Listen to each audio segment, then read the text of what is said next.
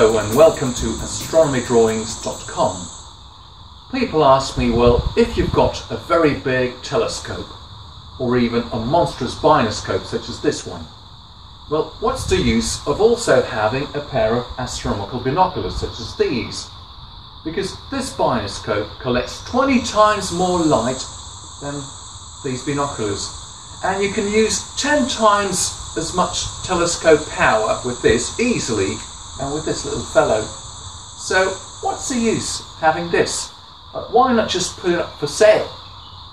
Well, I can tell you that I'm never ever going to put these binoculars up for sale, because these two instruments, they are not competitors, they are complementary.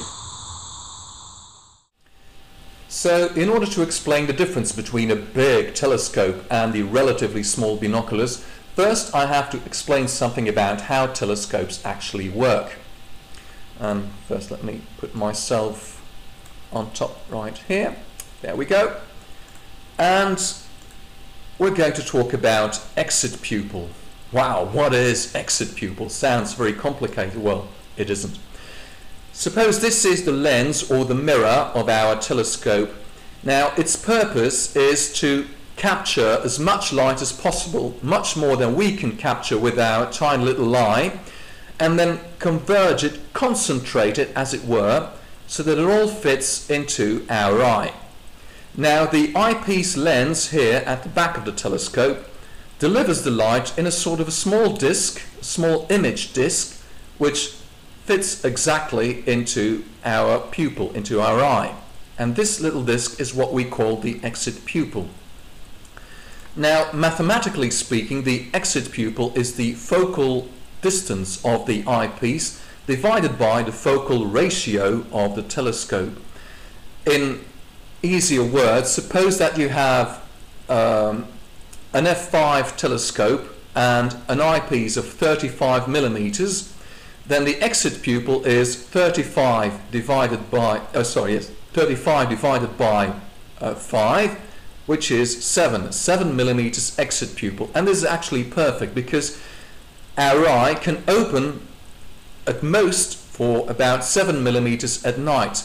So if the exit pupil of our telescope goes beyond, becomes larger than 7 millimeters, well, some of the light will get lost and we don't see it all. And that really is a pity, because a telescope needs to deliver as much light as possible. Now, so the biggest eyepiece that we can use for a 7 millimeter exit pupil and with an f5 telescope is 7 by 5 is exactly 35 millimeters. This is the biggest possible eyepiece that we can use with our f5 telescope. Otherwise, some of the light will get lost. It will not fit all into our eye.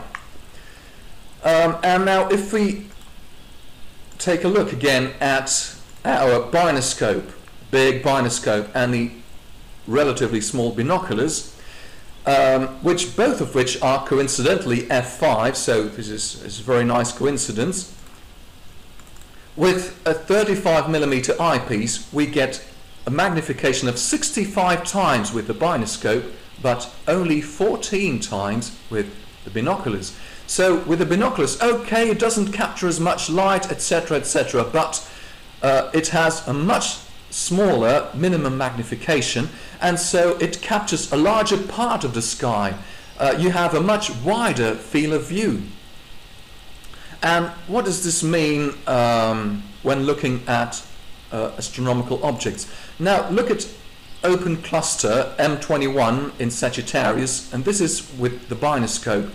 So here you see, well, it looks quite loose, doesn't it? It almost gives the impression that we are looking through it, because with our minimum magnification, well, all of the stars get dispersed in this large area.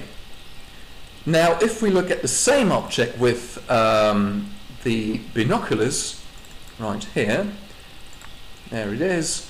So here we've got our open cluster, which looks actually very nice and dense, and all of these little stars in a very small surface. But hey, what's this?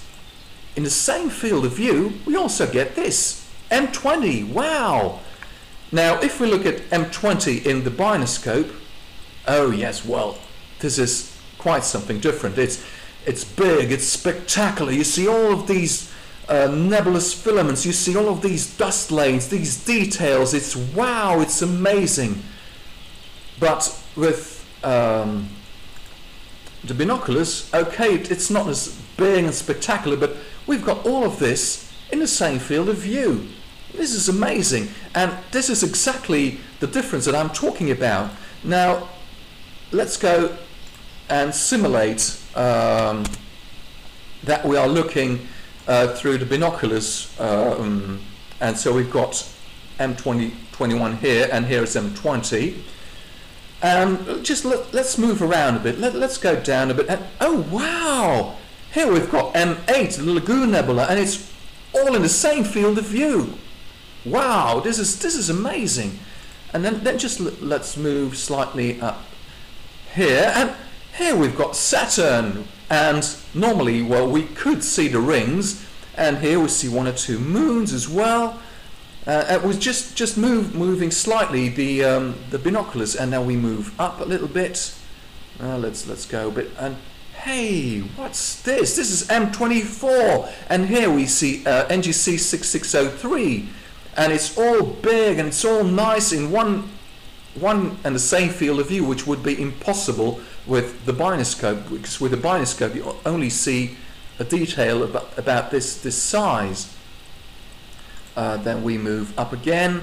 Here's M18, yes, and then here's M17, and then we move up again a little bit, and here's M16, and it's all nearly in the same field of view. This is really amazing, and this is exactly the difference that I'm talking about. It's not about going into the big detail and all these nebulous filaments and these tiny little stars. No. We're talking about the big picture, about a wide field of view, about relaxing, just taking the binoculars and cruising the Milky Way. That is the difference. So both instruments are compatible. They are certainly not competitors. I hope you enjoyed the video, and I hope to see you soon on www.astronomydrawings.com. Bye.